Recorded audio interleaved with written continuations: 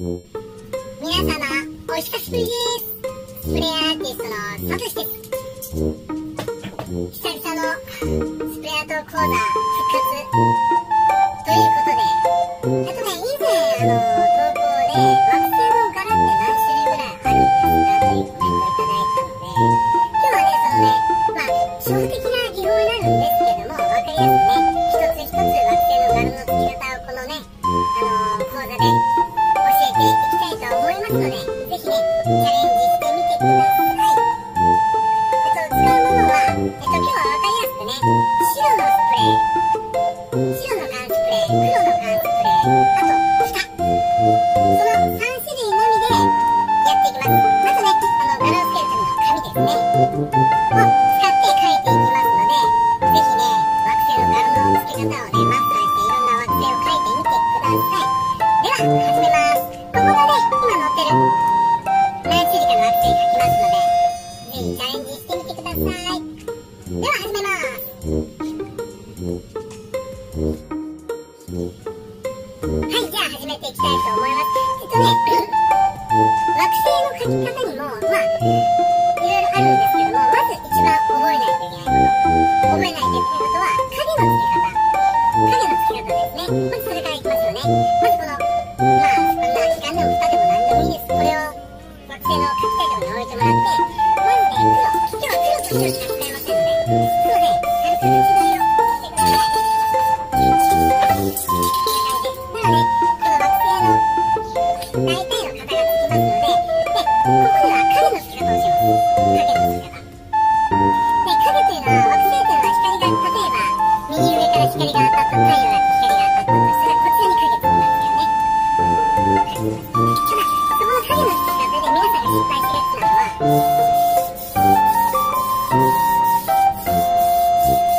まっすぐ影を引いてしまう。まっすぐ影を引いてしまうと、消しましょうね。引いてしまうと、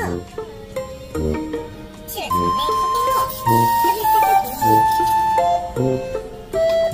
なんか、かっこ悪いですよね。惑星の丸みが出てないみたいな感じしますよね。ただ、ここで、影のつけるときに、曲線。それ丸みを見た影をつけてもらって、惑星を作ってもらうと、立体感の出る惑星ができますので、これをまず忘れずに覚えてください。じゃあ、次いきますね。はい、じゃあですね、これ一つ目の惑星の書き方を教えていきたいと思います。紙はまず柄のつける紙は何もしません。もうサムの状態でそのまま使います。一つ目はね。じゃあまず黒。惑星の書きたい時に黒をつけてください。今日は黒と白で分かりやすく説明していくので、次に白。全体的に重ねるように。この時につける惑星は、シワも何も入れない惑星の書き方ですね。置いてもらって、軽く押してもらう。軽くね。で、影でまたこう開いていきます。こんな感じで、やられてますので、紙にシワを入れない柄の付け方ですね。で、ここでさっき言ったさっき言った通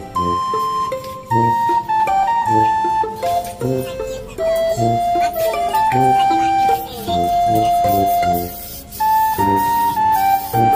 で、こっちから光が当たるので、こっちに白。ちょっと混ぜてください。で、蓋を置きます。蓋の時も優しく押さえつけると筋が出てきてしまいますので、押さえつけないで、ほんと掴んでやってみてくださいね。これで蓋を取ります。ただこんな感じで、何も筋を入れてない紙の柄がついた惑星ができますので、まず一つ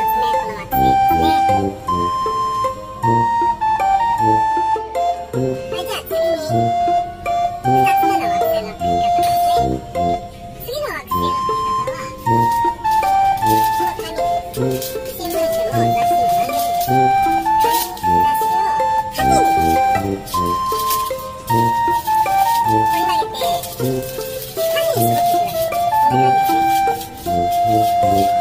で、広げる。ただ、まっすぐなね、筋がね、いっぱい入ります。この筋を使った惑星を描いていきます。さっきと同様、黒、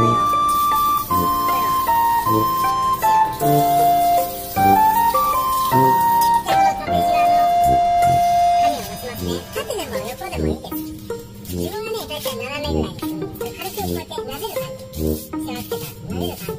で、剥いでもらうとこういう柄がつきます。次はもう一回ね、それを向いて、もう一回、それをつけてください。こういう、か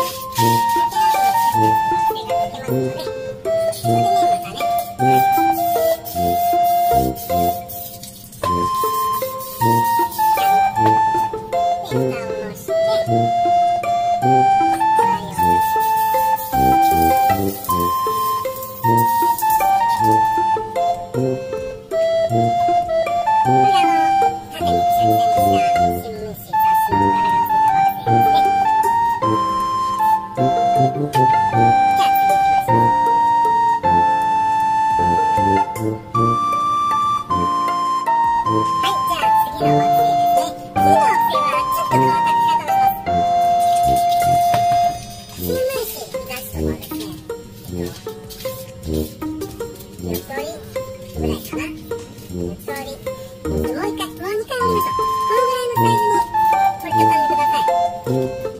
で、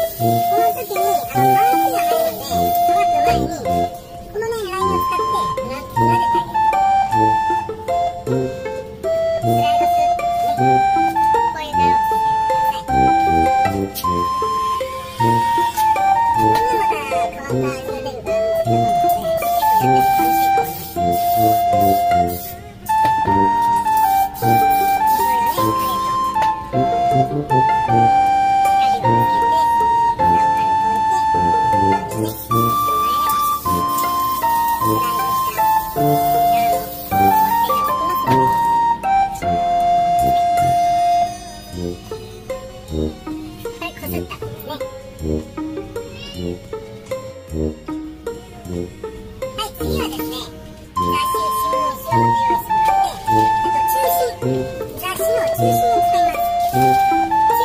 こでね、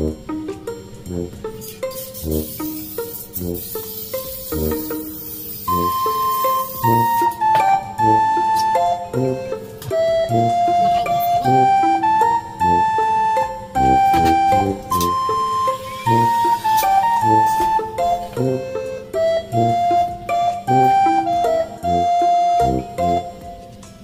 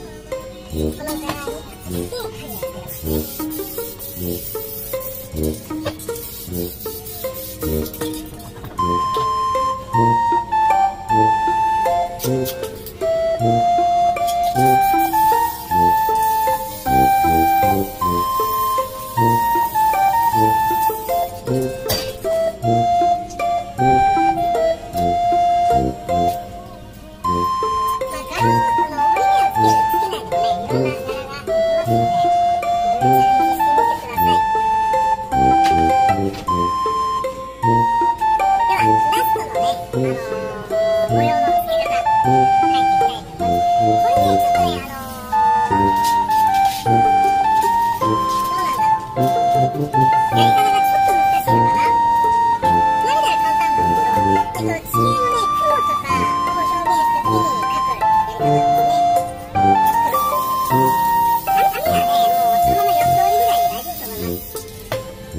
類